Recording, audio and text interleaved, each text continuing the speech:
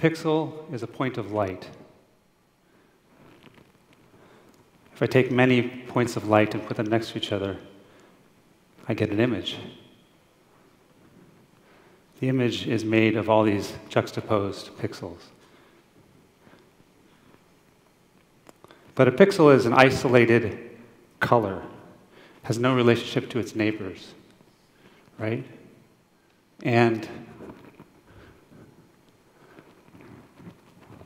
it's self-sufficient. It's alone. But is that the only way to describe something? This image can actually be created a different way, from patterns. And these patterns are relational. They're not isolated, they're not alone, they're not independent. They affect each other. And this pattern here can be combined with this pattern, and more patterns. Thousands of patterns to create an image. Looks like chaos, but then you see the image appearing. It's so beautiful. The same image that we had before a minute ago, but out of patterns, not individual isolated pixels. So I think we can recognize that we look at the world sometimes as isolated pixels. We see ourselves as isolated. And there's another way to look at things. That's what guides my interest in research into this pattern-based Fourier transform approach to images and science. So you can see this all in order, in real time. It's just so beautiful to watch the patterns emerge into an image. If you compare the two side by side, you can see that it's the same amount of data. If you have 60,000 pixels, you need 60,000 patterns. Same result, different process. Equivalent data, different way of looking at the world. Isolated versus relational. So how does this work? Well, you can start with a pattern like this. You can represent it in what's called the frequency domain, like this, just 2 dots. And then this pattern here, for instance, would be represented by these 2 dots. And you're just placing dots on the screen in the frequency domain to match the pattern. It's an equivalent method, just different. So in the end, you get a bunch of dots on the screen. And these are, you can't recognize what this is, right? It just looks like a bunch of dots. It's code for this. And it's amazing that we can get something as complex as this, as detailed as this, just from a bunch of dots on the screen. But it's because they're all related to each other. Now, we can do fantastic things with this. We can edit this in new and different ways. Rather than take an eraser and erase a single building from a part of the screen, we can erase part of the frequency domain and filter out the edges. We can blur the edges all at once. So you're holistically toning down the contrast. You're not looking at each individual pixel.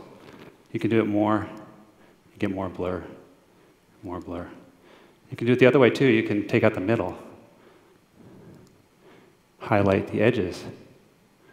I found all the edges all at once without having to look and detail every single building.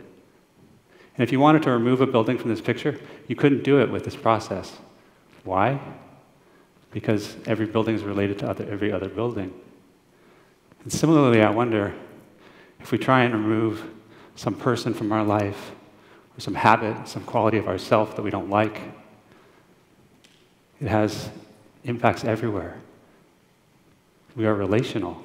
There's aspects of each part of us everywhere. So this can actually be used in technology.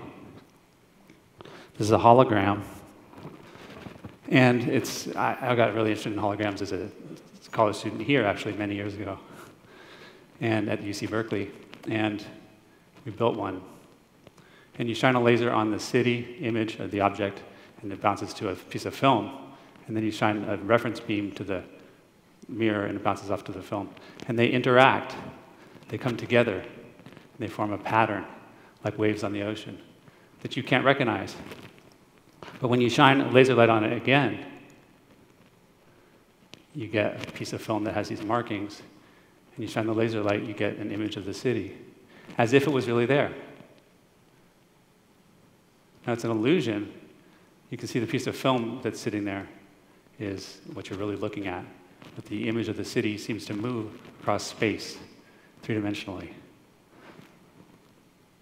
That's possible because the film captures the relationships, not just the individual characteristics of each pixel, the relationships between all the points in the scene. So here's what you think you're looking at, a piece of film. The triangle is a dot marking the center of the physical film in the actual world. And you can see the buildings that appear to be behind it in reference. And if I move to a different angle, the triangle stays in the center. What you're actually looking at is a triangle on the film, but the buildings appear to move. So what you think you're looking at, what you're actually looking at, may not be the same thing. That's what I love about this way of looking at things. Instead of assuming everything is exactly as it is written, as with pixels, everything is as it is in relationship to something else, the rest of the scene, with patterns. So if we start from pixels, we're asking an implicit question. How do we get something from nothing? How do I start with a blank canvas and put points on the screen, pieces of paint, to create something from my own head?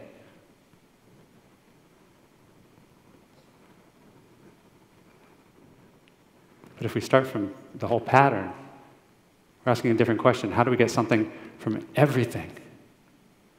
How do we create from the relationships across the field? And a rainbow is a great example of this. A rainbow is white light coming from behind you, from the sun, bouncing off the clouds and hitting your eyes. And in doing so, it spreads out. It refracts into red, blue, yellow, green. And those colors are really the removal of the other colors from the white. So you start with the whole pattern of white light. You remove red and green to reveal the blue. And in the same way, maybe we don't add stuff to our lives to become better people. We remove limitations, remove concepts that don't actually serve us to reveal the beauty inside of ourselves.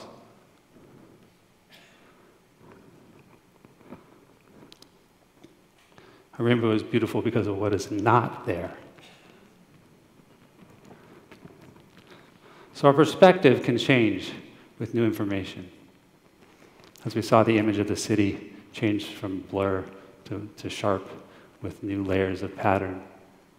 And I had this experience this year that illustrated this to me personally. About 20 years ago, I was a high school teacher. And I did it for a number of years, and it's a very hard job. Some of you know. And I didn't feel like I was super good at it, didn't love it. And I left teaching, and I went and did a bunch of other things. And just last year, we got an invitation, my family, to go see the movie Oppenheimer. Remember when that movie came out? I was super excited because it's a bunch of physicists. Niels Bohr and J. Robert Oppenheimer, Frank Oppenheimer, Richard Feynman. And Frank Oppenheimer was one of my heroes. And in seeing the movie and it was a private family viewing, so we met some of the family of Frank. And I started realizing I think a lot like him. And I really admire his way of interacting with people, selfless and simple. And the joy of seeing other people understand something for the first time. And I started seeing myself again as a teacher. My identity was shifting to see that in myself.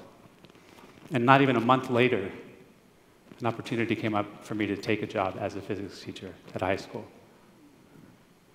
It was amazing. This whole thing was like a dream come true, seeing the movie and then getting the job.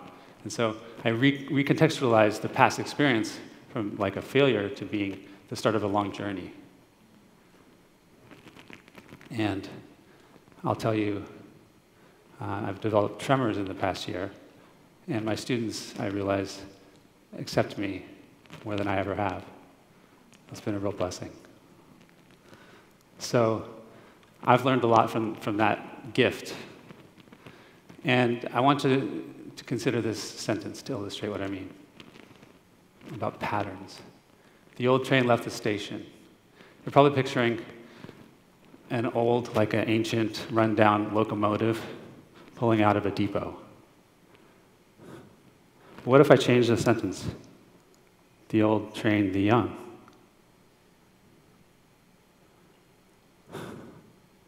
Old becomes an elder. The elders educate the youth. Train goes from being a locomotive to the act of education. The meaning of the first part of the sentence completely changes with the addition of additional information. Because as a whole, the sentence has a pattern embedded in it. Siri does this too. Did you know that? If you've ever talked to your phone and seen it write something, and you're like, yeah, that's what I meant. And it changes it. Like, no, that's not what I meant. Keep it the way it was. Because it's reading what you said at the end and saying, oh, I think he might have said this, actually. There's context. So the end of the sentence changes the meaning of the beginning. So the next time you go to use Siri, remember the image of the city. You add layers of patterns, and you change the blurriness or the resolution. The next time you do that, remember the sentence about the train that changes meaning from a locomotive to education. And think this. As you make choices in your life, the meaning of every story that you carry can change as you take risks and try new things. Thank you.